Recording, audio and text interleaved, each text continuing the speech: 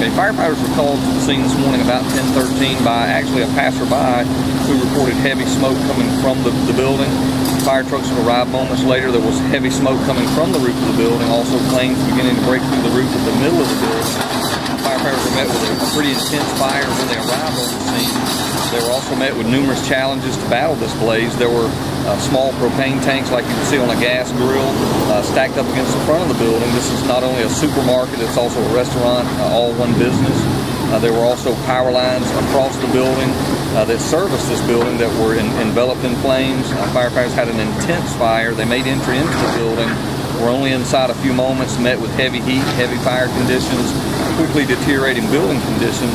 They were forced out of the building and had to battle this blaze from the outside. At the height of the fire, there were some 50 firefighters operating at the scene, trying to put this fire out, protect the nearby exposures. We flew 2 aerial ladder trucks on to the building, copious amounts of water, also hand lines trying to keep this fire contained to the original building. Right now, firefighters are doing some demolition work with the Department of Water Resources. We have a utilities tractor out here just to help us pull away some of the debris. The cause of the fire at this point is undetermined, under investigation. There was no one inside the building. No one actually here at the business at all when firefighters arrived. They were not open at the time. We have since talked to people who are associated with this business, and investigators are trying to determine exactly what happened.